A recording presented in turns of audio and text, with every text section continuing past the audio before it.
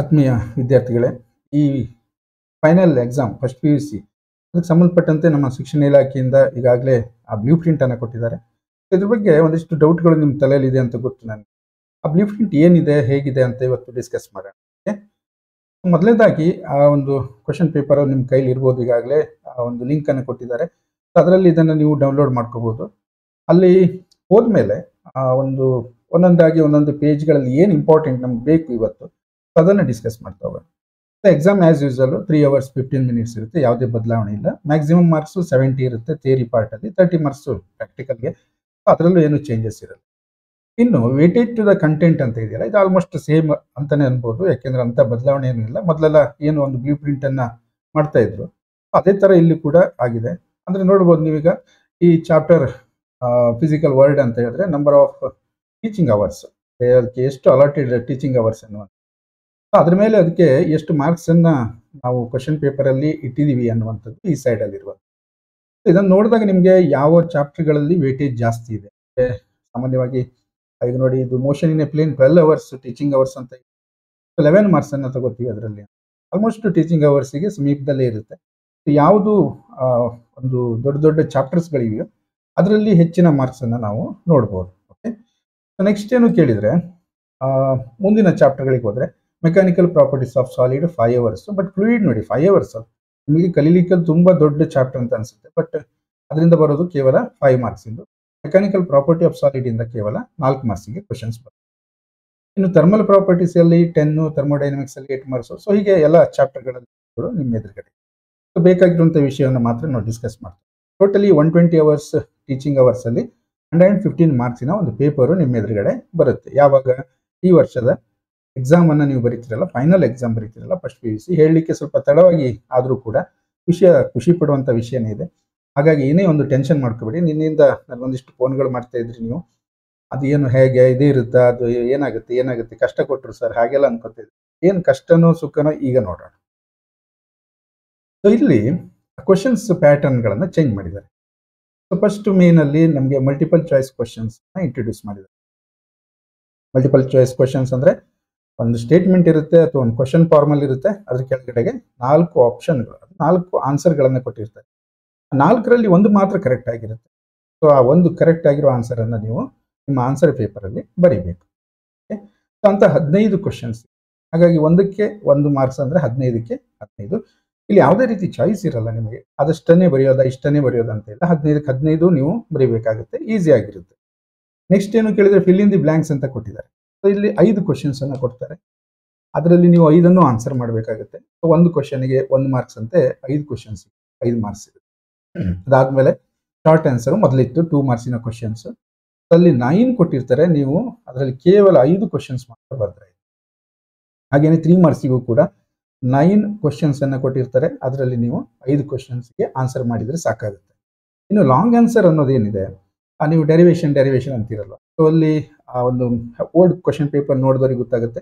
ಅಲ್ಲಿ part A part B ಅಂತ 2 ಪಾರ್ಟ್ಗಳು, ಅಥವಾ ಮೇನ್ ಅನ್ನೇ ಚೇಂಜ್ ಮಾಡ್ತಿದ್ರು. 4th 3rd ಮತ್ತೆ 4th ಅಥವಾ 4th ಮತ್ತೆ 5th ಈ ರೀತಿ ಆ ಮೇನ್ ಕ್ವಶನ್ಸ್ ಅನ್ನ ಚೇಂಜ್ ಮಾಡ್ತಿದ್ವಿ. ಸಾಮಾನ್ಯವಾಗಿ ಏನ್ ಮಾಡ್ತಿದ್ವಿ ಅಲ್ಲಿ ನಾವು ಅಂದ್ರೆ 3 ಕ್ವಶನ್ಸ್ ಕೊಡ್ತಿದ್ವಿ, ಅದರಲ್ಲಿ 2 ಬರೀರಿ, 1 ಮೇನ್ ಅಲ್ಲಿ. ಅದು ಯೂಶಲಿ ಫಸ್ಟ್ ಪಾರ್ಟಿನ ಟೆಕ್ಸ್ಟ್ ಬುಕ್ ಇಂದಾನೆ ಬರ್ತಾ ಇತ್ತು 99%. ಸೆಕೆಂಡ್ ಪಾರ್ಟಿನ ಬುಕ್ ಇಂದ ಮತ್ತೆ 3 ಕ್ವಶನ್ಸ್ ಕೇಳ್ತೀವಿ, ಅದರಲ್ಲಿ 2 ಬರೀಬೇಕಿತ್ತು.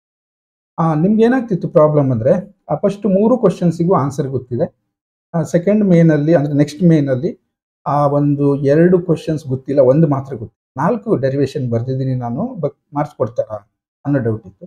ಸೊ ಓಲ್ಡ್ ಪ್ಯಾಟರ್ನ್ ಪ್ರಕಾರ ನಿಮ್ಗೆ ಅದಕ್ಕೆ ಮಾರ್ಕ್ಸ್ ಸಿಗಲ್ಲ, ಒಂದು ಎಕ್ಸ್ಟ್ರಾ ಕ್ವಶನ್ ಅಂತ ಕನ್ಸಿಡರ್ ಮಾಡ್ತಾ ಇದ್ವಿ.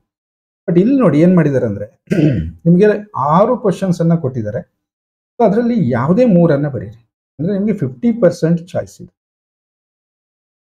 ಓನ್ಲಿ 50% ಯು ಆರ್ ಆನ್ಸರಿಂಗ್ ಕರೆಕ್ಟಾ. ನೆಕ್ಸ್ಟ್ ನ್ಯೂಮೆರಿಕಲ್ ಪ್ರಾಬ್ಲಮ್ 5 ಕೊಟ್ಟು ಅದರಲ್ಲಿ 3 ಕೇಳ್ತಾ ಇದ್ರು, ಪ್ರಾಬ್ಲಮ್ ಸಂಖ್ಯೆಯನ್ನು ಕಡಿಮೆ ಮಾಡಿದ್ದಾರೆ. ಏನು ಕೇಳಿದ್ರೆ ನಿಮಗೆ 4 ಪ್ರಾಬ್ಲಮ್ಸ್ ಅನ್ನ ಕೊಡ್ತಾರೆ, 2 ಬರ್ತಾರೆ. ಸೊ ಹೀಗೆ ಹೇಳಿದಾಗ ಸಡನ್ ಆಗಿ ಪ್ಯಾಟರ್ನ್ ಚೇಂಜ್ ಮಾಡಿದ್ದಾರೆ. ಕಷ್ಟ ಆಗುತ್ತೆ ಸರ್ ಹಾಗೆ ಹೀಗೆ ಅಂತಿರಲ್ಲ, ಮುಂದಕ್ಕೆ ನೋಡಿ ಗೊತ್ತಾಗುತ್ತೆ. ಸೊ ಇಲ್ಲಿ ಆ ಪೇಪರ್ ಅಲ್ಲಿ ಬ್ಲೂ ಪ್ರಿಂಟ್ ಅಲ್ಲಿ ಒಂದು ನೋಟ್ ಅನ್ನು ಹಾಕ್ತಾರೆ. Questions in first main MCQ should be knowledge based only and should not in our numerical calculation. So ಇದು ನಿಮಗೆ ಪ್ಲಸ್ ಪಾಯಿಂಟ್. ಇಲ್ಲಿ ಏನ್ ಹೇಳ್ತಾರೆ ಕೇಳಿದ್ರೆ ಅವರು, ಆ ಫಸ್ಟ್ ಮೇನಲ್ಲಿ ಬರುವಂಥ ಮಲ್ಟಿಪಲ್ ಚಾಯ್ಸ್ ಕ್ವಶನ್ ಕಂಪ್ಲೀಟ್ ಆಗಿ ನಾಲೆಜ್ ಬೇಸ್ಡ್ ಆಗಿರಬೇಕು.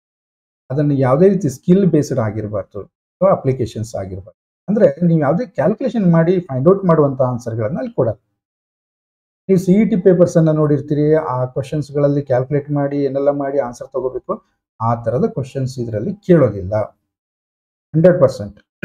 ಮತ್ತು ನಿಮಗೆ ಆ ಮಲ್ಟಿಪಲ್ ಚಾಯ್ಸ್ ಕ್ವಶನ್ಸು ಏನು 1 ಮಾರ್ಕಿನ ಕ್ವಶನ್ಸ್ ಎಲ್ಲ ಮೊದಲೆಲ್ಲ ಕೇಳ್ತಾ ಇದ್ರಲ್ಲ, ಅದೇ ಥರದ್ದೇ ಇರುತ್ತೆ.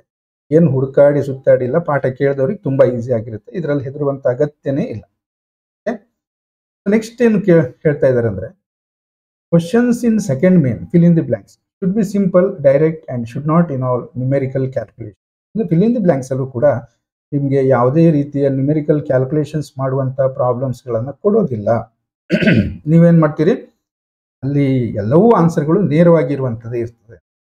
ನಿಮ್ಗೆ ಇನ್ನೊಂದು ವಿಷಯ ಇದರಲ್ಲಿ ಖುಷಿ ಪಡ್ತೀರಿ, ನೀವು ಎಂಜಾಯ್ ಮಾಡ್ತೀರಿ. ಏನು ಕೇಳಿದರೆ, ಈ ಫಿಲ್ ಇನ್ ದಿ ಬ್ಲ್ಯಾಂಕ್ಸಲ್ಲಿ 5 ಕ್ವಶನ್ಸ್ ಇದೆ. ಸೊ 5 ಫಿಲ್ ಇನ್ ದಿ ಬ್ಲ್ಯಾಂಕ್ಸಲ್ಲಿ ನೀವು ಆನ್ಸರ್ ಮಾಡಬೇಕಾದ್ರೆ 5 ಆನ್ಸರ್ಗಳನ್ನು ಸ್ಟಾರ್ಟಿಂಗೇ ಕೊಟ್ಟಿರ್ತಾರೆ. ನೀವು ಅದರಲ್ಲೇ ಒಂದನ್ನು ಸೆಲೆಕ್ಟ್ ಮಾಡಿ ಬರೀತಾ ಹೋಗಿ. Very simple. ಅಟ್ಲೀಸ್ಟ್ 2-3 ಆನ್ಸರ್ ಗೊತ್ತಿದ್ರೆ ಉಳಿದಿದ್ದನ್ನು ಗೆಸ್ ಮಾಡಿ ಬರೀ. ಇಲ್ಲಿ ಮಾರ್ಕ್ಸ್ ಹೋಗೋ ಚಾನ್ಸಸ್ಸೇ ಇರೋದಿಲ್ಲ. ಇನ್ನು ಡಿಫಿಕಲ್ಟಿ ಲೆವೆಲನ್ನು ಆ್ಯಸ್ ಯೂಸಲ್ ಮೊದಲೆಲ್ಲ ಹೇಗೆ ಇಡ್ತಿದ್ರಲ್ಲ ಹಾಗೆ weightage to the level of difficulty. So easy 40% ಅಂದರೆ 115 ಮಾರ್ಕ್ಸಿನ ಕ್ವಶನ್ ಪೇಪರಲ್ಲಿ 46 ಮಾರ್ಕ್ಸು ಈಸಿ ಇಟ್ಟಿರ್ತಾರೆ. ಸೊ 46 ಮಾರ್ಕ್ಸ್ ಈಸಿ ಇರುವಾಗ ನಮಗೆ ಬೇಕಾಗಿದ್ದು ಬರೀ 21 ಮಾರ್ಕ್ಸು ಪಾಸ್ ಆಗಲಿಕ್ಕೆ ನಾನು ಸ್ಕೋರ್ ಮಾಡೋದು ಆಮೇಲೆ ಮಾತಾಡೋಣ. ಬಟ್ ನಾವು ಫಸ್ಟ್ ಪಾಸ್ ಆಗಬೇಕಲ್ವ. ಸೊ ಈಸಿಯಾಗಿ ಆಗೇ ಆಗ್ತೀವಿ. ಇನ್ನು ಎವರೇಜ್ ಅನ್ನೋದನ್ನು ಎಷ್ಟು ಇಟ್ಟಿದ್ದಾರೆ ನೋಡಿ, 46 ಇಟ್ಟಿದ್ದಾರೆ ಮಾರ್ಕ್ಸ್ಗೆ, ಅಂದರೆ 40% ಇದೆ. ಜಸ್ಟ್ 20% ಡಿಫಿಕಲ್ಟಿ ಇಟ್ಟು. ಸೊ ಆ ಡಿಫಿಕಲ್ಟಿ ಅನ್ನೋದು ಏನು ಕೇಳಿದರೆ, ಒಂದು ಟಾಪರ್ಸನ್ನು ಗುರ್ತು ಮಾಡಬೇಕಲ್ಲ. ಸೊ ಅಂಥವ್ರು ಎಷ್ಟೋ ಜನ ಆಗ್ಬೋದು ಈ ವರ್ಷದಲ್ಲಿ, ಯಾಕೆಂದರೆ ಎಲ್ಲರೂ ಎಲ್ಲವನ್ನು ಆನ್ಸರ್ ಮಾಡೋಕ್ಕೆ ಸಾಧ್ಯ ಇದೆ. Next, this blue print must be used for setting question papers for all future examination. So ಇದನ್ನು ನೋಡಿ, ಇದೇ ಕ್ವಶನ್ ಪೇಪರ್, ಇದೇ blue print, not A question paper, ಇದೇ ಬ್ಲೂ ಪ್ರಿಂಟನ್ನು ಬರುವ ಎಲ್ಲ ಎಕ್ಸಾಮ್ಗಳಲ್ಲಿ ಬಳಸಬೇಕು, ಚೇಂಜ್ ಮಾಡಲಿಕ್ಕಿಲ್ಲ. ಸರ್ಕಾರದ ಆದೇಶ ಏನು ಕೇಳಿದರೆ, ಬ್ಲೂ ಪ್ರಿಂಟ್ ಏನು ಮಕ್ಕಳ ಕೈ ಕೊಟ್ಟಿದ್ದೀರಿ ಅದೇ ಪ್ರಕಾರ. ಅಂದರೆ ಅರ್ಥ ಏನು, ಇಲ್ಲಿ ಕೂಡ ನಿಮ್ಗೆ ಡೌಟ್ ಆಗುತ್ತೆ, ಸರ್ ಇದೇ ಕ್ವಶನ್ಸ್ ಬರುತ್ತಾ? ಹಾಗಲ್ಲ ಮಕ್ಕಳೇ. ಈಗ ನೋಡಿ, ಯಾವುದೋ ಒಂದು ಮೋಷನ್ ಇನ್ ಸ್ಟ್ರೇಟ್ ಲೈನಲ್ಲಿ 5 ಮಾರ್ಕ್ಸಿನ ಡೆರಿವೇಷನ್ ಅಂತ ಈ ಬ್ಲೂ ಪ್ರಿಂಟಲ್ಲಿ ಕೊಟ್ಟಿದ್ದಾರೆ ಅನ್ಕೊಳ್ಳೋಣ. ಯಾವುದೇ ಕ್ವಶನ್ ಪೇಪರನ್ನು ಯಾರೇ ಬೇಕಾದರೂ ತೆಗಿ, 5 ಮಾರ್ಕ್ಸಿನ ಡೆರಿವೇಷನ್ ಮೋಷನ್ ಇನ್ ಸ್ಟ್ರೇಟ್ ಲೈನಿಂದನೇ ತೆಗಿಬೇಕು. ಸೊ ಈ ಕಂಡೀಷನ್ಸ್ಗೆ ಇದರ ಅರ್ಥ ಆಗುತ್ತೆ. ಹಾಗಾಗಿ ಒಂದ್ಸರಿ ಬ್ಲೂ ಪ್ರಿಂಟ್ ನಿಮ್ಮ ಕಣ್ಣಿಂದ ನೋಡಿ ಅದನ್ನು ಅರ್ಥ ಮಾಡ್ಕೊಂಡ್ಬಿಟ್ರೆ ನಿಮ್ಗೆ ಯಾವ ಚಾಪ್ಟರಿಂದ ಯಾವ ಕ್ವಶನ್ ಬರುತ್ತೆ, 5 ಮಾರ್ಕ್ಸ್ ಎಲ್ಲಿ ಬರುತ್ತೆ, 3 ಮಾರ್ಕ್ಸ್ ಎಲ್ಲಿ ಬರುತ್ತೆ, ನ್ಯೂಮೆರಿಕಲ್ ಎಲ್ಲಿ ಬರುತ್ತೆ, ಎಲ್ಲವೂ ಗೊತ್ತಾಗ್ತಾ ಹೋಗುತ್ತೆ. So next, question should be clear, ಅನ್ಆಂಬಿಜಿಯಸ್, understandable and free from grammatical errors. ಯಾವುದೇ ರೀತಿ ಗೊಂದಲ ಆಗುವಂಥ ಪ್ರಶ್ನೆಗಳನ್ನು ಕೇಳಬಾರ್ದು. ಸುತ್ತು ಏನೋ ಬಂದು ಆನ್ಸರ್ ಸಿಂಪಲ್ ಇರುತ್ತೆ, ಬಟ್ ಕ್ವಶನ್ ಅರ್ಥ ಆಗೋಕ್ಕೆ ನಿಮ್ಗೆ ಕಷ್ಟ ಆಗುತ್ತೆ. ಅಂತಹ ಕ್ವಶನ್ಸ್ ಅನ್ನು ಕೇಳಬಾರ್ದು. ಡೈರೆಕ್ಟ್ ಇರಬೇಕು, ಕ್ಲಿಯರ್ ಇರಬೇಕು, ಅರ್ಥ ಆಗಬೇಕು ಮಕ್ಕಳು ಅನ್ನುವಂಥದ್ದು. ಆಮೇಲೆ ನೆಕ್ಸ್ಟ್ ಏನು ಹೇಳ್ತಾರೆ, questions which are based on some same concept, law, fact etcetera and which generate the same answer should not be repeated under different forms. ಇದು ನಮ್ಗೆ ಹೇಳಿರುವಂಥದ್ದು. ಕ್ವಶನ್ ತೆಗೆಯುವಾಗ ನೀವು ಅಲ್ಲೋ ಮಲ್ಟಿಪಲ್ ಚಾಯ್ಸಲ್ಲಿ ಒಂದು ಕೇಳಿರ್ತೀರಿ, ನ್ಯೂಟನ್ ಸೆಕೆಂಡ್ ಲಾ ಎಕ್ಸ್ಪ್ರೆಷನ್ ಏನು ಅಂತೇಳಿ, ಮತ್ತೆ ಒಂದು 3 ಮಾರ್ಕ್ಸು 5 ಮಾರ್ಕ್ಸಲ್ಲೂ ನ್ಯೂಟನ್ ಸೆಕೆಂಡ್ ಲಾ ಆದಮೇಲೆ ಮತ್ತೆ F = m × a ಪ್ರೂವ್ ಮಾಡಿ ಅಂತ ಕೇಳೋದು. ಈ ಥರ ಆಗಬಾರ್ದು ಅನ್ನೋದು, ಅದು ನಮ್ಗೆ ಸಂಬಂಧಪಟ್ಟಿದ್ದು ಬಿಡಿ, ನೀವೇನು ವರಿ ಮಾಡ್ಕೋಬೇಕು. ಓಕೆ, ಇನ್ನು ಪೇಪರಲ್ಲಿ ಇನ್ಸ್ಟ್ರಕ್ಷನ್ನ ಮತ್ತೆ ಕೊಡ್ತಾರೆ ಬ್ಲೂ ಪ್ರಿಂಟಲ್ಲಿ. ಏನು ಕೇಳಿದರೆ, this blue print must be used for setting question paper for all future examination. So ಇದೇ ಬ್ಲೂ ಪ್ರಿಂಟನ್ನು ಫಾಲೋ ಮಾಡಿ. ಇದರಿಂದ ಯಾರು ಏನೇ ಅಂದರೂ ತಲೆ ಕೆಡಿಸ್ಕೋಬೇಡಿ. ನಿಮಗೆ ಫೈನಲ್ ಎಕ್ಸಾಮಲ್ಲಿ ಏನು ಈ ಬ್ಲೂ ಪ್ರಿಂಟ್ ನಿಮ್ಮ ಹತ್ರ ಇದೆ, ಈಗ ನಿಮಗೆ ಸಿಗ್ತಾ ಇದೆ, ಬೋರ್ಡ್ ಅವ್ರು ಏನು ಪಬ್ಲಿಷ್ ಮಾಡಿದ್ದಾರೆ, ಸೊ ಅದೇ ಬ್ಲೂ ಪ್ರಿಂಟ್ ಪ್ರಕಾರ ಕ್ವಶನ್ ಪೇಪರ್ ಬರುತ್ತೆ. ಅದರಲ್ಲಿ ಮತ್ತೆ ಈಗ ಏನು ಕೇಳಿದರೆ, 5 mark questions from chapters gravitation and oscillations, ಸೇರಿ ಒಂದು 5 ಮಾರ್ಕ್ಸಿನ ಡೆರಿವೇಷನ್ ಅಂತೀವಲ್ಲ ನಾವು, ಅಲ್ಲಿ ಮತ್ತೆ ನಿಮಗೊಂದು ಆಪ್ಷನ್ ಕೊಡ್ತಾರೆ. Gravitation and oscillations must be split questions of the form 1 + 2 + 2 R 1 + 1 + 1 + 2 R 2 + 3 R 1 + 1 + 3. ಆಯ್ತಾ? ಇದನ್ನು ಹೇಗೂ ಕೇಳ್ಬೋದು. ಈಗ ನೋಡಿ, what is Jio stationery satellites, 1 ಮಾರ್ಕ್ಸಿಗೆ ಕೇಳ್ಬೋದು. What is the time period of the geostationary satellites. Next, what are the uses of the geostationary? What is the height from the surface of the center of the earth ಅಂತ ಕೇಳಿ. So ಹೀಗೆ ಆ ಕ್ವಶನ್ಸ್ಗಳನ್ನ split ಮಾಡಿಯೇ ಕೇಳಬೇಕು. ಅಂದ್ರೆ ಏನಾಗುತ್ತೆ, ನಿಮಗೆ ಒಂದು ಡೆರಿವೇಶನ್ ಬರಲಿಲ್ಲ ಅಂದ್ರೆ 5 ಮಾರ್ಕ್ಸ್ ಹೋಗ್ತದೆ. ಇಲ್ಲಿ ಹಾಗಲ್ಲ, ಯಾವುದೋ ಒಂದು ಬರಲಿಲ್ಲ ಅಂದ್ರೆ 1 ಮಾರ್ಕ್ಸ್ ಹೋಗ್ಬೋದು, ಉಳಿದ ಮಾರ್ಕ್ಸ್ ಅನ್ನ ತಗೋಬಹುದು. ಅಲ್ಲೂ ಏನ್ ಕಂಡೀಷನ್ ಅಂದ್ರೆ ಗ್ರಾವಿಟೇಷನ್ ಮತ್ತೆ ಆಸಿಲೇಷನ್ ಚಾಪ್ಟರ್ ಇಂದ ಸ್ಪ್ಲಿಟ್ ಕ್ವಶನ್ಸ್ ಅನ್ನ ಕೇಳಬೇಕು ಅನ್ನುವಂಥದ್ದು. Next 3 mark questions from the chapter work energy and power must be numerical problem. ಹಾಗಾಗಿ ಒಂದು 3 ಮಾರ್ಕ್ಸಿನ ಒಂದು ನ್ಯೂಮೆರಿಕಲ್ ಇದೆ ನಿಮಗೆ. ಬಟ್ ಅದು ಯಾವ chapter, work energy and power ಅನ್ನೋದು ಡೆಫಿನೆಟ್. ನೀವು 3 ಮಾರ್ಕ್ಸಿಗೆ ಯಾವ್ಯಾವ ಪ್ರಾಬ್ಲಮ್ಸ್ ಇದೆ ಅದನ್ನ ರೆಡಿ ಮಾಡ್ಕೋಬಹುದು. ಸೊ ಅಲ್ಲಿಂದನೇ ಪ್ರಾಬ್ಲಮ್ ಬರುತ್ತೆ 3 ಮಾರ್ಕ್ಸಿಂದ. ಇನ್ನು ಜನರಲ್ ಇನ್ಸ್ಟ್ರಕ್ಷನ್ ಕೊಡ್ತಾರೆ ಮಾಡೆಲ್ ಕ್ವಶನ್ ಪೇಪರ್ ಅಲ್ಲಿ. ಸೊ ಪೇಪರ್ನ ಫಸ್ಟ್ ಪೇಜ್ ಅಲ್ಲಿ ಇರುವಂತದ್ದು ಆ ಇನ್ಸ್ಟ್ರಕ್ಷನ್ ಅನ್ನು ಒಂದ್ಸಲ ನೋಡೋಣ. ಯಾಕಂದ್ರೆ ಮೊದಲು ಇರ್ತಾ ಇತ್ತು, ಈಗ ಬಟ್ ಏನ್ ಚೇಂಜ್ ಮಾಡಿದ್ದಾರೆ, ಆಲ್ ಪಾರ್ಟ್ಸ್ ಆರ್ ಕಂಪಲ್ಸರಿ, ಎಲ್ಲವನ್ನು ಬರಿಬೇಕು ನೀವು. ನಿಮ್ಗೆ ಯಾವ್ದಾದ್ರು ಬಿಡ್ಬೋದು ಅನ್ನುವಂಥ ಆಪ್ಷನ್ಸ್ ಇರೋದಿಲ್ಲ. ಸೊ ತಕ್ಕಾಗಿ ನೀವು ಬರೀಬೇಕು ಅನ್ನುವಂಥ ನೋಡಿ. Part A questions have to be answered in the first 2 pages of the answer booklet. ಅರ್ಥ ಮಾಡ್ಕೊಳ್ಳಿ, ನೀವು ಎಲ್ಲೆಲ್ಲೋ ಲಾಸ್ಟ್ ಅಲ್ಲಿ 1 ಮಾರ್ಕಿಂದೆಲ್ಲ ಬರೀತಿದ್ರಿ, ಹಂಗೆ ಮಾಡ್ಲಿಕ್ಕಿಲ್ಲ. ಫಸ್ಟ್ 2 pages ಅಲ್ಲೇ ಬರೀಬೇಕು ಅದರ ಆನ್ಸರ್ ಅನ್ನ. ಯಾವ್ಯಾವುದು ಪಾರ್ಟ್ ಎ ಕ್ವಶನ್ಸ್ ಅಂದ್ರೆ ಮಲ್ಟಿಪಲ್ ಚಾಯ್ಸ್ ಬರುತ್ತೆ, ಫಿಲ್ ಇನ್ ದಿ ಬ್ಲಾಂಕ್ಸ್ ಬರುತ್ತೆ. ಸೊ ಅವನ್ನ ಫಸ್ಟ್ 2 page ಅಲ್ಲಿ ಮುಗಿಸ್ಬೇಕು. ನೀವು 3ನೇ ಪೇಜ್ ಅಲ್ಲಿ 4ನೇ ಪೇಜ್ ಅಲ್ಲಿ ಮತ್ತೆ ಬರೀತಾ ಹೋದ್ರೆ ಏನಾಗುತ್ತೆ, ಕಷ್ಟ ಆಗುತ್ತೆ, ಮಾರ್ಕ್ಸ್ ಹೆಂಗ್ ಕೊಡ್ಬೇಕಂತ ಗೊತ್ತು. ಅಲ್ಲಿ ಇನ್ನೊಂದು ಏನಾಗುತ್ತೆ ಕೇಳಿದ್ರೆ, ನೀವು ಫಸ್ಟ್ ಒಂದ್ ಕಡೆ ಬರೀತೀರಿ, ಆಮೇಲೆ ಡೌಟ್ ಬರುತ್ತೆ, ಇನ್ನೊಂದ್ ಕಡೆ ಅದೇ ಕ್ವಶನ್ ನಂಬರ್ ಬೇರೆ ಆನ್ಸರ್ ಬರೀತೀರಿ. 4 ಆನ್ಸರ್ ಇರುತ್ತೆ ನಿಮ್ ಕಣ್ಣೆದುರಿಗೆ, 4 ಕಡೆ ನೀವು ಅದನ್ನ ಬರೆದ್ರಿ ಅಂದ್ರೆ 40 questions first return answer will be considered for awarding marks.